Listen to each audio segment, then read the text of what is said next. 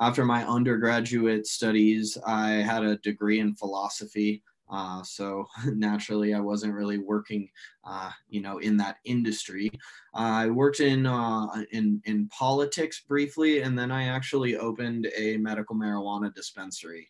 I ran that for about 4 years. Eventually, I sort of got bored not being in school anymore, so I ended up doing a master's degree in humanities while I was working and running the dispensary. Eventually, I ended up selling my shares in that business to my partner. For industry specific reasons, I was just had enough of that for a while and wanted to make a change. I ended up going and working in public sector healthcare for the state of Colorado while I finished up my master's degree. And essentially, I reached the end of my career track in the